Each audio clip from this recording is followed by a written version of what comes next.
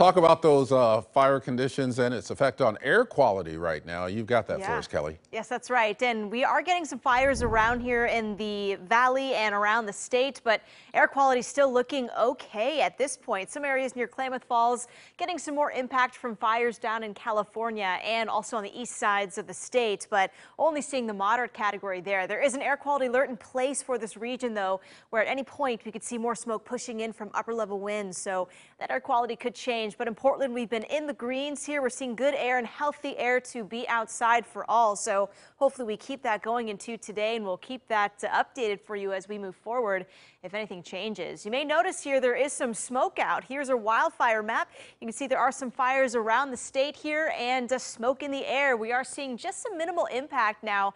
That smoke is very high up in the atmosphere, so just some hazy conditions, especially looking out towards the east sides around Portland and the valley. So you may notice that outside, but still looking at blue skies and lots of sunshine. And the cause for our recent fires has been thunderstorm and dry lightning from those developed thunderstorms. So again, that threat out there through today, mainly for the evening hours and mostly for the corner of northeast Oregon near Pendleton. I think we could see some pop-up thunderstorms this later evening. So again, those could produce some dry lightning and gusty winds to spark fires and spread them rapidly. So we'll have to watch that moving forward.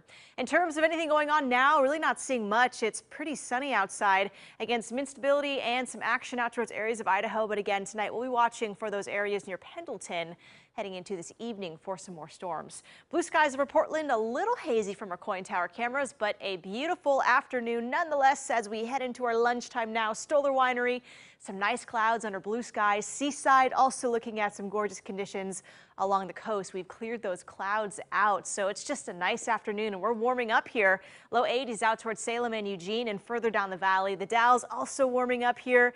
We're seeing temperatures in the upper 80s to mid 90s already, and a lot of heat expected in this region as we head our way towards the afternoon today and also tomorrow. There is an excessive heat warning in place for those regions. So here's our heat tally again in Portland. We've seen average highs this month around 80 degrees and 2 days in the triple digits.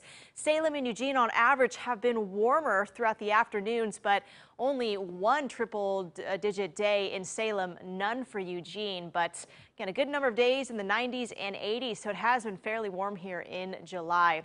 Again, there's that excessive heat warning. You can see the Dalles out towards Pendleton today through tomorrow. We are expecting that heat where temperatures could reach to about 105 degrees. Same goes for down near Bend and Madras too in central Oregon. So a lot of heat, especially on the east sides of the mountains. Today, out towards the beaches, the 60s to about the low 70s out towards Tillamook.